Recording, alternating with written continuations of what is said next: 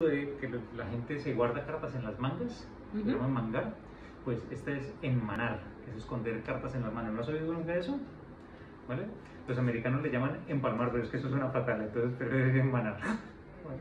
Entonces nada, muy sencillo, mira, te voy a enseñar cómo se hace. Con 1, 2, 3, 4 cartas, ¿vale? Entonces, si quieres, acércate para que lo veas, ¿vale? Una carta, la coges, la tienes en la mano y la tienes ahí, que no se vea, que no se salga por el otro lado. La tienes que apretar mucho para volverla invisible, ¿vale? Y si la vuelves invisible, puedes agarrar y ponerla en la mesa.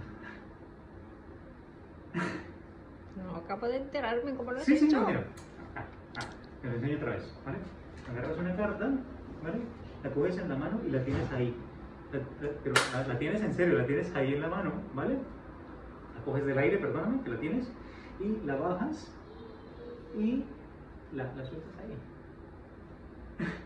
Me estás engañando. Mira, hagámoslo con el 8, ¿vale? Con el 8 de picas. Entonces mira, esto voy a hacerlo más difícil aún, porque no solamente la voy a dejar en la mesa, sino que la voy a levantar de la mesa y luego la voy a bajar, ¿vale?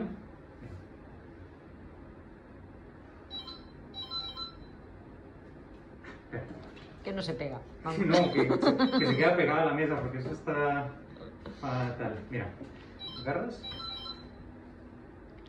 la tienes así, ahora sí, la vuelves invisible, ¿vale? Luego si la bajas y la sueltas. Ahí está. Oye, muy bien por ti, más por mí que no me empillo. Así como emanas las cartas.